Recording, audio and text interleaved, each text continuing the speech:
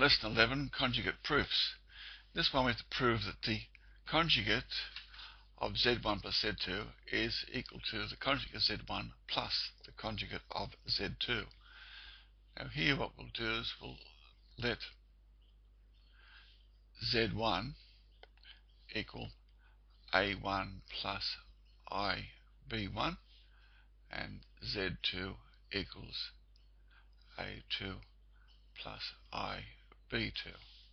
This means that the conjugate of Z1 will be equal to A1 minus IB1 and the conjugate of Z2 will be equal to A2 minus IB2.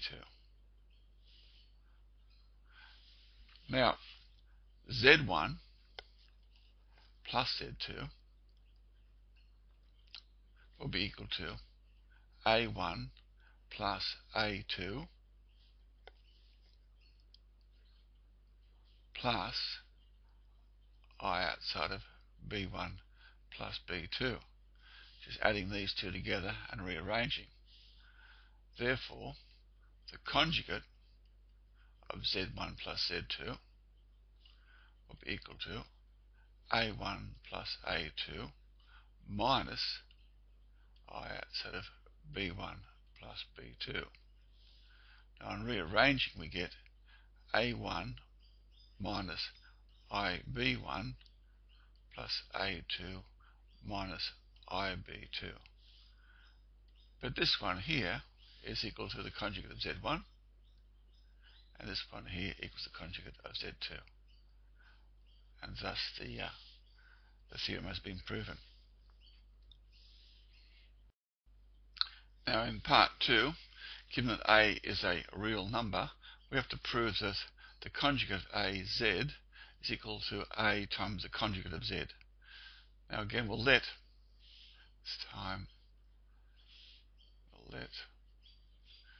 Z equals X plus IY. So the conjugate of Z must be X minus IY. Now AZ is equal to AX plus AIY.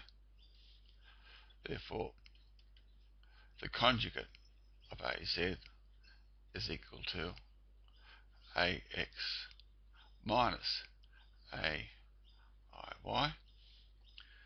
So take out A as a common factor. We get A outside of X minus IY. But X minus IY is the conjugate of Z. So that's equal to A times the conjugate of Z.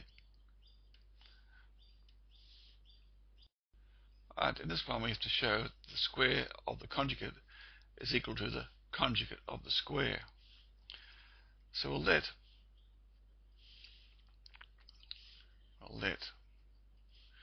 Z equal A plus IB. So the conjugate is equal to A minus IB. Now we'll square the conjugate. And that's A minus IB all squared. That'll be A squared. Now when you square this, you're going to get a minus B squared minus twice the product 2ABI.